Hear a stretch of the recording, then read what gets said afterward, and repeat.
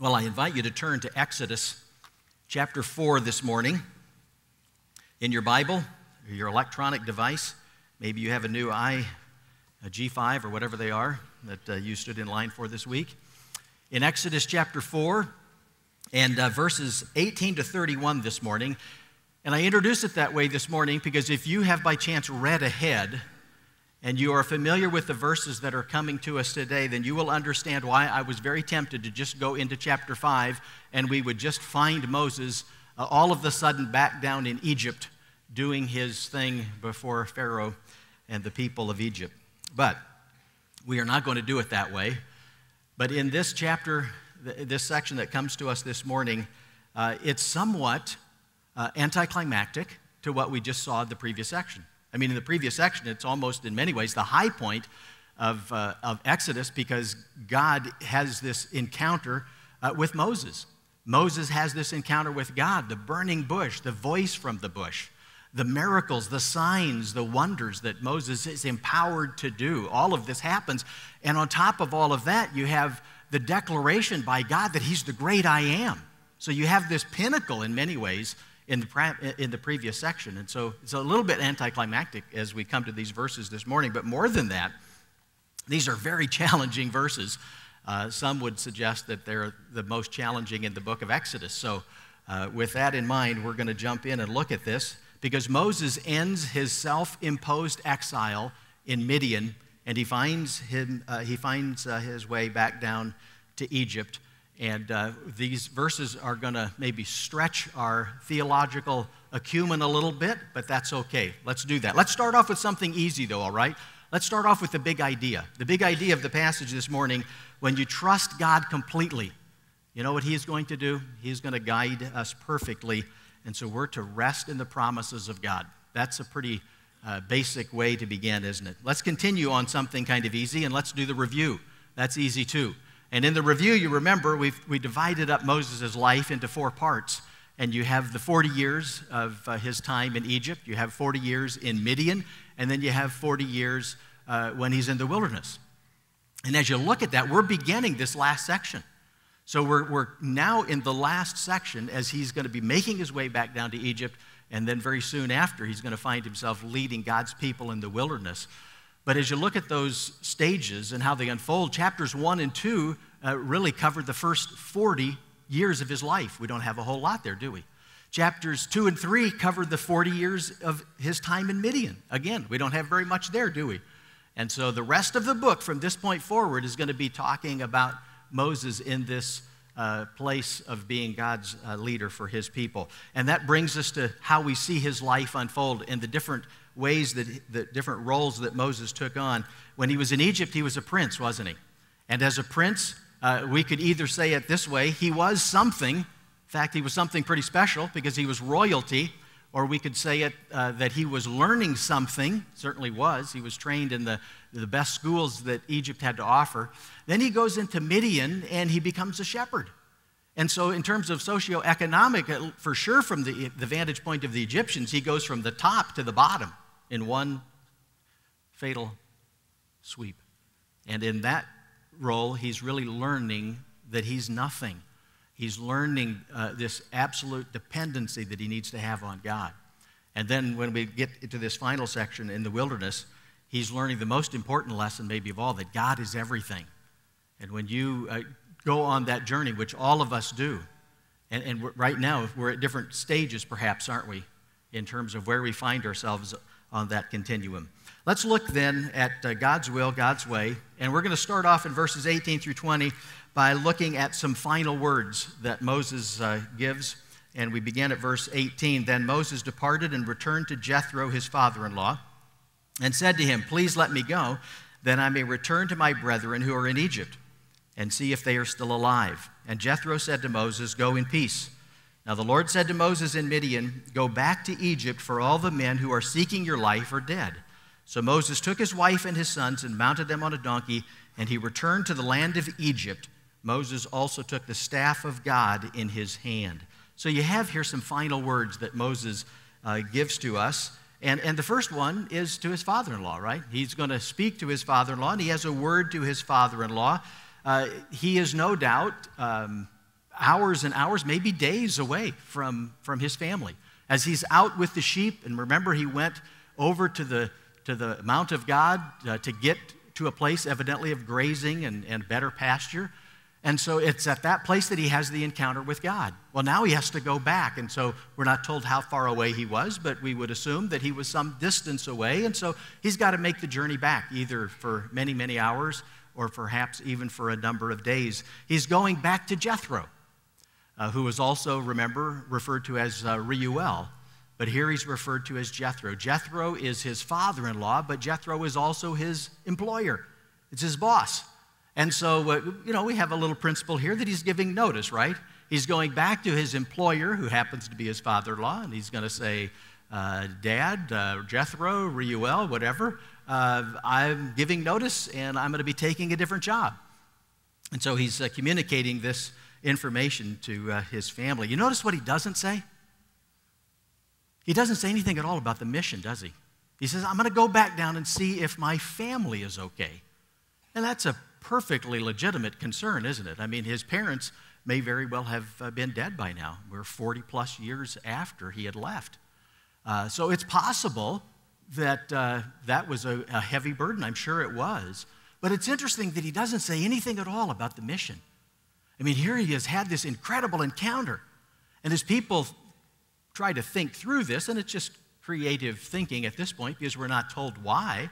Some have suggested, well, maybe he was still wondering if he was going to do this. Maybe he was still struggling with the doubts and the issues in his mind. I think it's more likely that he's wondering, what would Jethro say if I told him everything that just happened to me?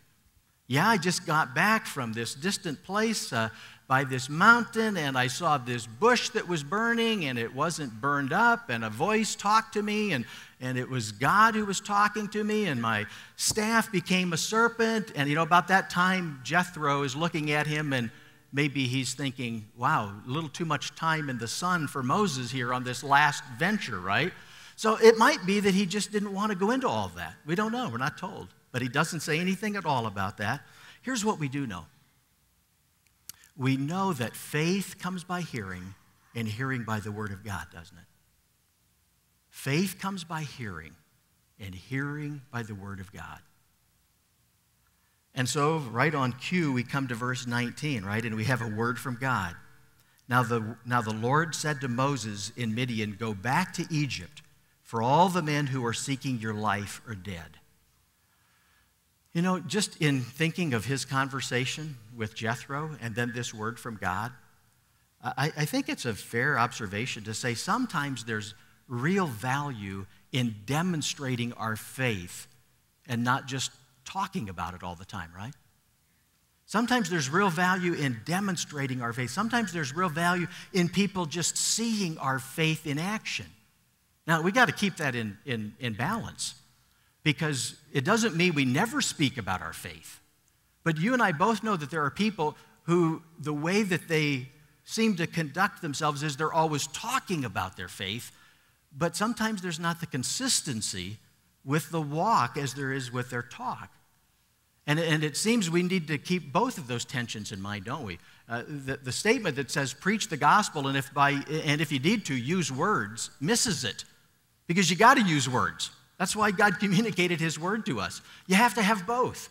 And so here's Moses, as he's living this call out before his father-in-law and his family, is finding perhaps something of that balance between those two. But this revelation that God gives him in verse 19, I see this as really the beginning now of his return to Egypt. This is the point at which he drives the stake into the ground, and the Exodus mission is on.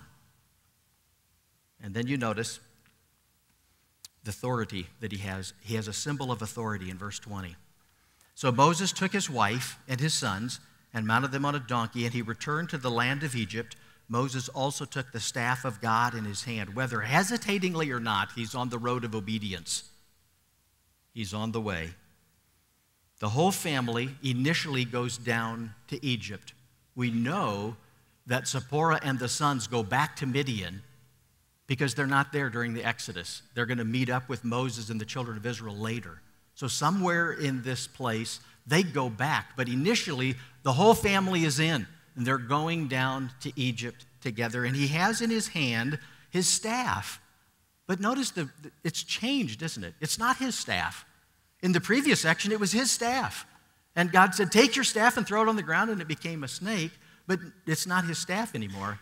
Now, in fact, it is called the staff of God. And I think that's kind of interesting.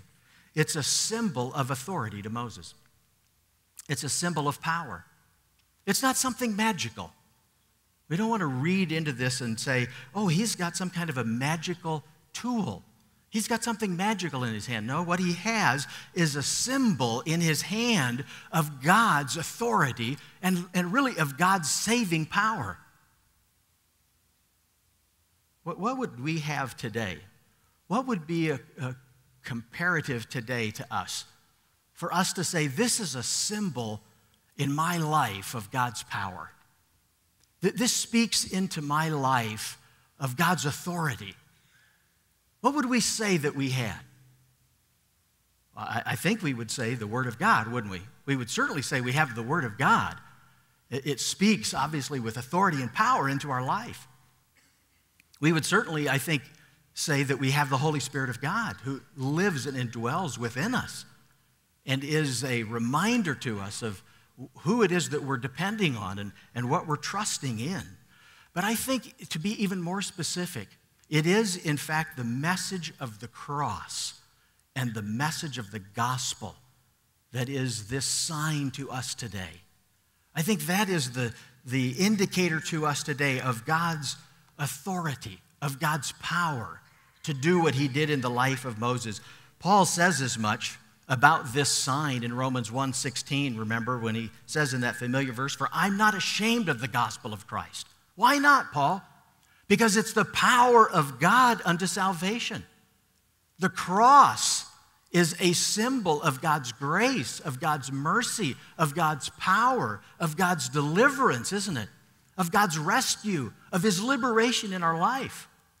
And Paul, remember, we referenced this last week in 1 Corinthians 1. For indeed Jews ask for signs, but Greeks search for wisdom. But we preach Christ crucified. To the Jews it's a stumbling block, and to Gentiles it's foolishness. But to those who are called, both Jews and Greeks, Christ, the power of God and the wisdom of God. We have the cross, and we have the message of the cross, and we have the message of the gospel. I've got to speak into something that's happening in our city this week. I believe it's this week. Joel Osteen is coming up. I think it's this weekend. And I just feel compelled as a shepherd of sheep to speak to these kinds of things occasionally. Because whatever else he stands for a man who, in my reading and listening to him, seems very much to think that he can come up with words of authority and power for his life and for other people apart from the Word of God. He's got a new book that's out now, something about words that empower your life. And he was on CNN this past week. And he shared the time with Deepak Chopra, who is an Eastern mysticist guy. And it was almost like there wasn't any real difference between these two guys. And he was asked specific questions about things going on in our world, in our culture.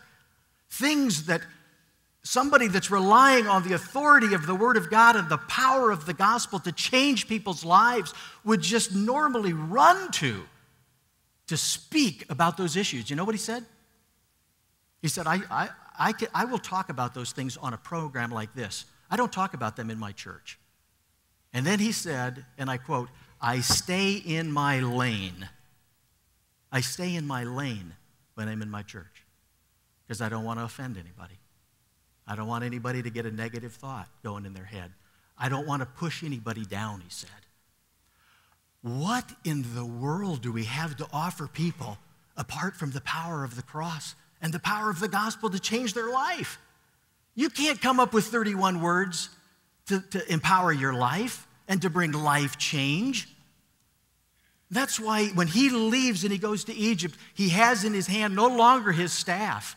He has in his hand the staff of God that's going to be a reminder to him every day. This is the power that God has invested in this mission. And it's not me. And it's not my words and it's not my thoughts. I just think that's very instructive for us. Let's look then, secondly, at some difficult words, all right? So the easy stuff is over. Now it's time that we hunker down and we get into some of the more difficult things. In verses 21 to 23, and we're going to start off by noticing this whole matter of miracles again. Verse 21, and the Lord said to Moses, when you go back to Egypt, see that you perform before Pharaoh all the wonders which I have put in your power, but I will harden his heart so that he will not let my people go. The signs, remember, we learned in chapter 4, verses 1 through 9, the signs were for the leaders of Israel, the elders of Israel, and for God's people, but it's not limited to that. It's going to also be a sign to the people of Egypt, and in particular, it's going to be a sign to Pharaoh. So God enlarges upon this assignment, if you will, and he says, you know what, these signs are for the elders of Israel, but they're also for the people of Egypt, and in particular, you're going to do these things before Pharaoh to get his attention and for him to know that you are for me. How's he going to respond? And God says at the end of verse 21, but I will harden his heart so that he will not let my people go. And that brings us to a somewhat difficult issue, doesn't it? I'm going to harden his heart so that he will not let my people go. This is a picture of the sovereignty of God, okay? We're stepping in this verse to the doctrine of the sovereignty of God. And the sovereignty of God is one of the most comforting, one of the most powerful, one of the most reassuring messages that the Scriptures give to us, I believe. And in this instance, we are confronted with the fact that God is sovereign, he is king, he's ruler, he's Lord over all. In fact, you could argue in many ways that the book of Exodus is really highlighting, isn't it, time after time, the doctrine of the sovereignty of God. He is sovereign over creation. We learned that in Genesis 1 and 2. He's sovereign over providence in terms of how he oversees and arranges the lives of his people. That's all the way through the book of Genesis, getting us really to the book of Exodus. And in the book of Exodus, we're going to learn that he's sovereign in salvation. God is sovereign, he is ruler, he is king, he is Lord over all. This book, in many ways, is the battle of the gods, isn't it?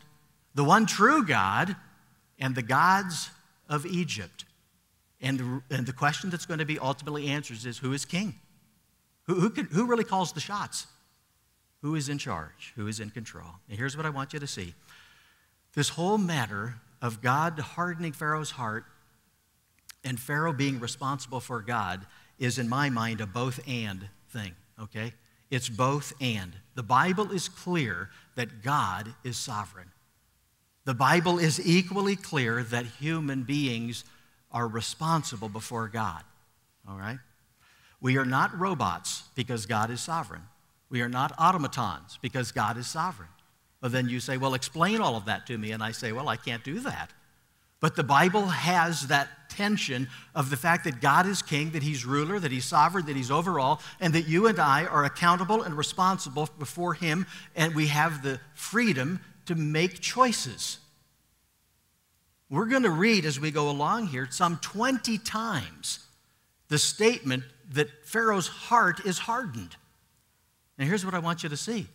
Some of those times it's going to say that Pharaoh hardened his own heart. Chapter 8, verse 15. It's going to say, Pharaoh hardened his heart before God.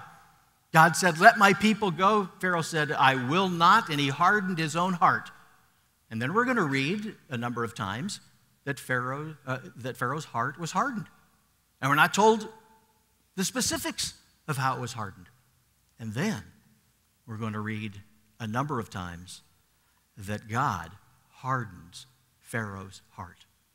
All of those things are true within the doctrine of the sovereign purposes of God. Now, why do you suppose, when we come to this statement, why do you suppose that God tells Moses ahead of time, you're going to go down there, you're going to perform these signs, you're going to do these wonders in front of Pharaoh, and he's not going to let my people go? His heart is going to be hardened. Why did God tip his hand and tell Moses before he ever went what was going to have to happen for this release to take place? I think, first of all, it is so that Moses would remember why he was going. He was going to be a bearer of the message to Pharaoh, let my people go. He was merely the messenger. And I think God was saying to Moses, your job is to focus on the message. Your job is to carry out the commission that you've been given. Your job is to declare to Pharaoh in every way that I tell you to, let my people go. I'm in charge of his heart. See? Moses doesn't have to get all stirred up. He doesn't have to be all anxious about whether he can persuade or convince or cajole or do all of that. No, Pharaoh, you need to know going down, this man's heart is in my hands. And I think it's also, just as a part of that, to encourage him in this process, to encourage him that God is in control. It would be very easy, as we're going to see right out of the gate, when Pharaoh says, oh, you want to do it this way? Well, then don't give the people any mud or any straw. And life becomes exceedingly that much more difficult. Well, that's right off the bat. Moses is going to need the encouragement of God as he goes through this process, but mostly he needs to know that the matter of heart change is what God does. And so it's this both and thing. This is also a mystery, my friends, isn't it? This is also a mystery. This idea that is taught here and elsewhere is not a contradiction. This is not somehow a puzzle that we're to solve in our own mind. I don't think you can get there. You're going to make your head hurt if you try to figure out how is it that God is sovereign and yet he holds you and I accountable and responsible for our choices and decisions. God doesn't reveal that tension to us. He does show us how it works itself out. He shows us what it looks like. In Acts 16:14, Paul comes to Philippi, and there's a group of ladies meeting by the river, and he shares the gospel, and it says he gives them the message of the gospel, right? That's what he was to do. He was just to give the gospel, and he gave the gospel. And what does it say? Acts 16:14. And the Lord opened her heart, and she received the gospel. That's what God does. The heart is God's issue. Our responsibility is the message and living out the message. And God will handle the opening of the heart of people to that. He states it ever so clearly in Romans 9. We won't take the time to turn there, but you may want to jot down Romans 9. It's as clear as it can be stated, and to the extent that we can grasp and understand this mystery, it's laid out there for us. Someone has said, this is a paradox of divine sovereignty and human responsibility, which is not a puzzle to be solved, but a mystery to be adored. So Pharaoh's going to harden his heart against the will of God. His heart is going to be hardened against the will of God, and God is going to harden his heart against his will. Verses 22 and 23 tell us then why it is that this is going to happen. This special relationship, would you notice the specialness of this relationship? Then you shall say to Pharaoh, after he just said he's going to harden his heart and he's not going to let my people go, then you shall say to Pharaoh, thus says the Lord, Israel is my son, my firstborn. So I said to you, let my son go that he may serve me, but you have refused to let him go. Behold, I will kill your son, your firstborn. Wow, this takes us right to the very heart of the story of Exodus. And it really unfolds itself in the rest of Scripture. Because this special relationship that God has with his people, it's called his electing grace. Israel is my firstborn son, he says. What does it mean to be God's firstborn son? This language repeats itself in the New Testament when it's talking about us. We're the sons and daughters of God. We're in his family by faith. We're accepted into the beloved. We're adopted as his children. All of this language continues in different forms in the New Testament. But he's talking here about the fact that we are in a place of privilege. As the people of God, as the children of God. We're in a place of status, if you will. We are the recipients of the double blessing because we're a part of this special relationship that he refers to as his firstborn son. And it speaks to why it is that God is determined to rescue Israel from the land of Egypt. We read, for instance, in Hosea chapter 11 and verse 1, where the prophet said, when Israel was a youth, I loved him, and out of Egypt I called my son. When he was as a youth in Egypt, I loved him. That's a special love that God has for his children. To Pharaoh, what were the children of Israel to Pharaoh? They were slaves at the best of his description. He would say that's slave labor. At worst, he would say they're expendable. He was in a program of genocide against them. So he had the exact opposite viewpoint and perspective that God had. And God said, you need to know, you're messing with my children. These are my own, who I call by name. And he tells us, and as hard as it is to see this and to read this, he tells us ahead of time the terrible judgment that's going to come against Pharaoh and Egypt to bring them to the point that they let God's people go. So from those difficult verses about the sovereignty of God and human responsibility and impending judgment, we come to some enigmatic verses, all right? If you look up the word enigmatic in the dictionary, it says that it is something that is mysterious, something that is puzzling, something that is baffling, something that is perplexing, and something that is inexplicable. So my assignment now is to explain to you the inexplicable and to unscrew the inscrutable, all right? Are you with me? We're going to try this. Because in verses 24 through 26, these verses, when we read them, remind us of how strange the Old Testament can be and how foreign some of the things that happen seem to us. Now, it came about at the lodging place on the way that the Lord met him and sought to put him to death. Then Zipporah took a flint and cut off her son's foreskin and threw it at Moses' feet, and she said, "You are indeed a bridegroom of blood to me."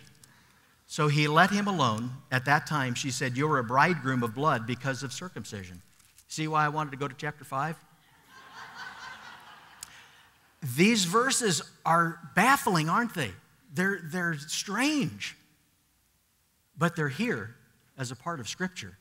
And so there's got to be something that God wants us to learn about this. What's going on in that group of verses? Well, Moses and Zipporah and their sons are on their way down to Egypt.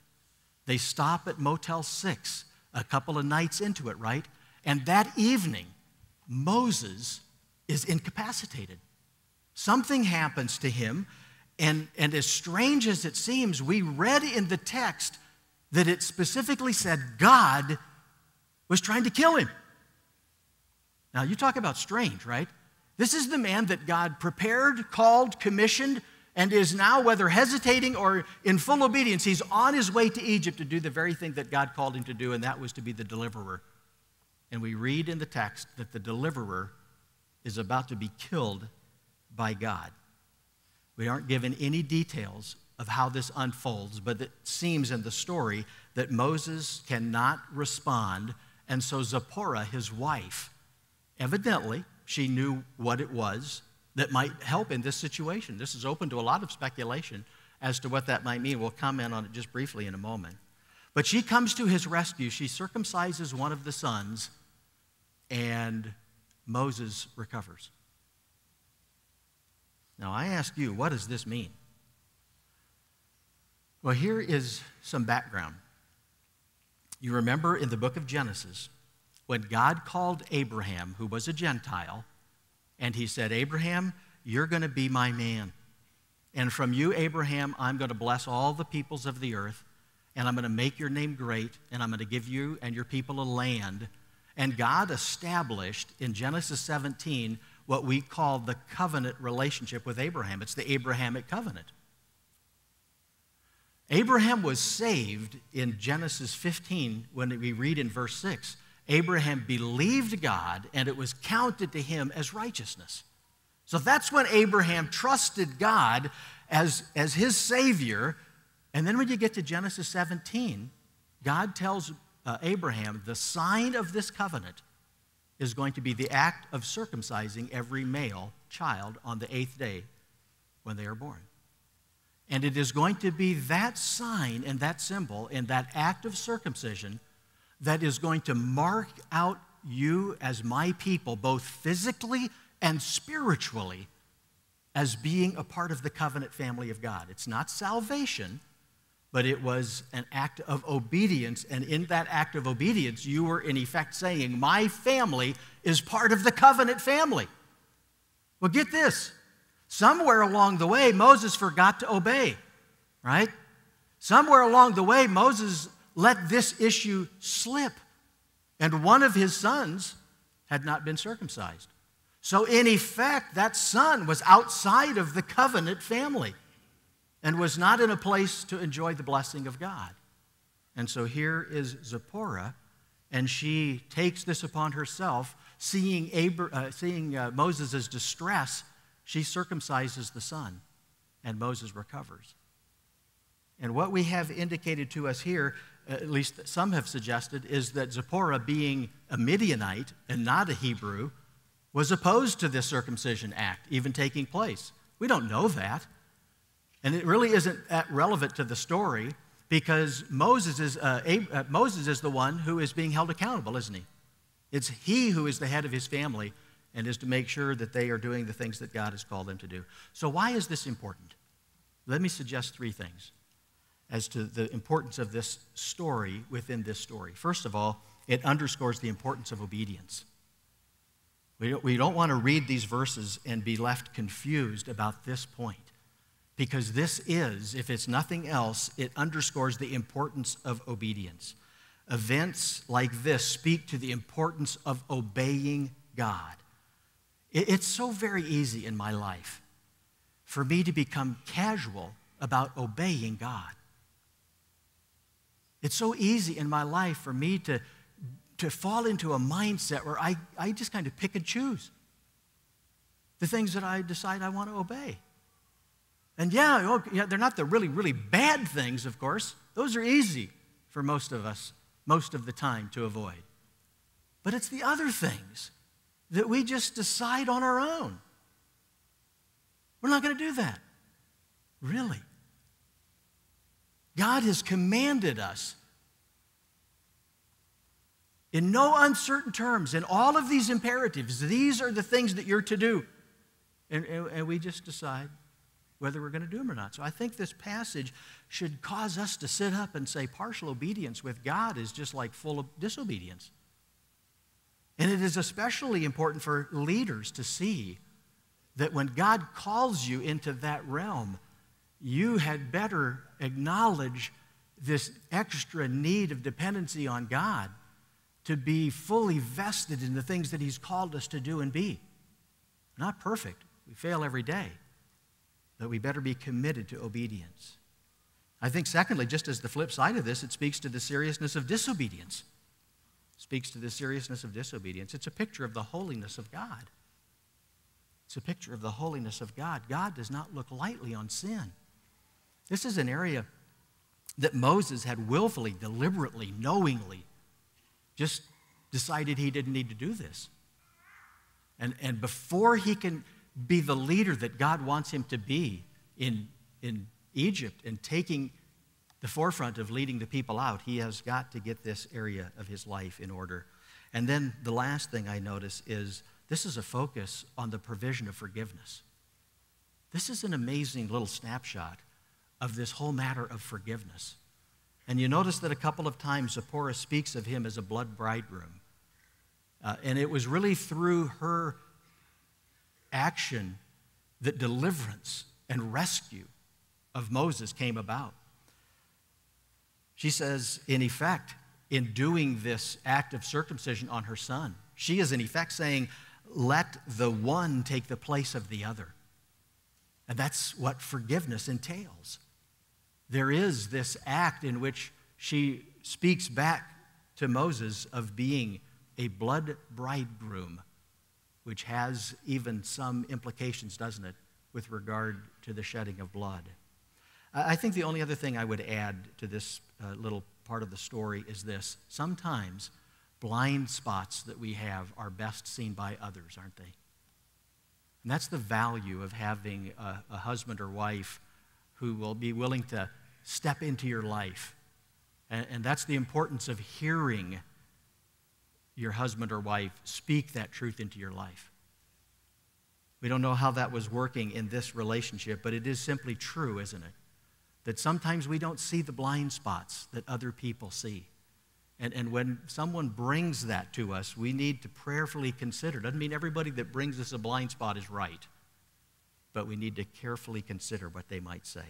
Then very quickly, just in a very brief mention of verses 27 to 31, we have some reassuring words, and I am going to just briefly comment on these. The first one is just as you would expect. Verses 27, 28, and 29, we have these two brothers. They haven't been together for 40 years, and they reunite, and you know that there were all kinds of stories and tears and hugs, and all of that was going on just as we would have expected. In verses 30 and 31, it's just as God has promised. Look at verse 30. And Aaron spoke all the words which the Lord had spoken to Moses. Then he performed the signs in the sight of the people, so the people believed, just as God said. God said, you go down there, and I'll let you take Aaron with you, but your people, my people, they're going to believe what you have to say, and it happened just as God said. He is faithful to his word, isn't he? And then notice thirdly, just as God intended. Verse 31, so the people believed, and when they heard that the Lord was concerned about the sons of Israel and that he had seen their affliction, then they bowed low and they worshiped. Just as you would expect. The people of God, just as God intended, this promise-keeping God, the people respond back and worship. When you trust in the Lord completely, he will guide you perfectly, and that's why we need to rest on, hold on to this word and what he has given to us in Scripture.